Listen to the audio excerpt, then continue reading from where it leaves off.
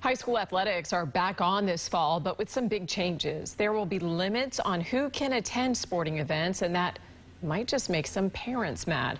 Rod Carter joins us now live at Middleton High School with more on this. I can just see this happening right now. Sorry, Dad, you have to stay home. Mom, it's your turn to go.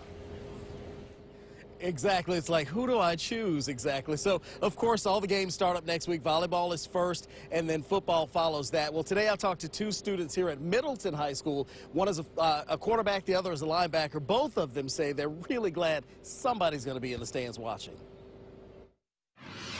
As athletes get ready to tear it up on the turf, the Hillsborough County School District is looking at safety in the stands amid this COVID pandemic, releasing its return to athletics plan today.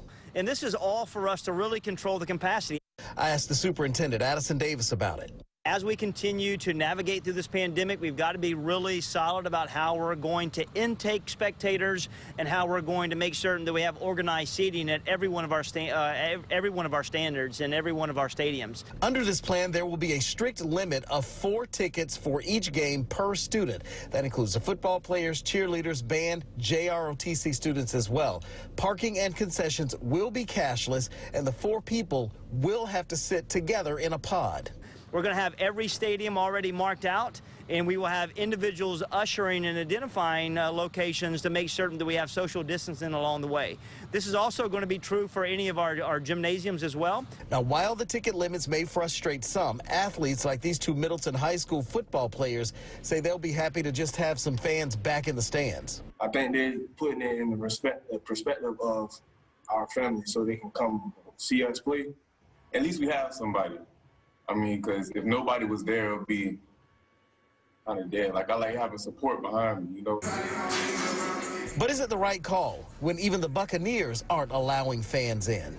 But you have other counties throughout the state that are not letting anyone come to any of the games related to away games or home games. So I think we're doing a really good job trying to meet in the middle.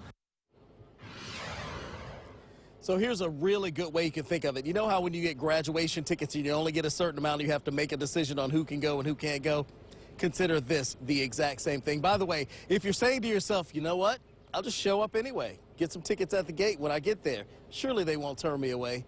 Don't bother. They won't be selling tickets at any of the gates, at any of the stadiums for any of these games. Reporting live in Tampa, Rod Carter, 8 on your side.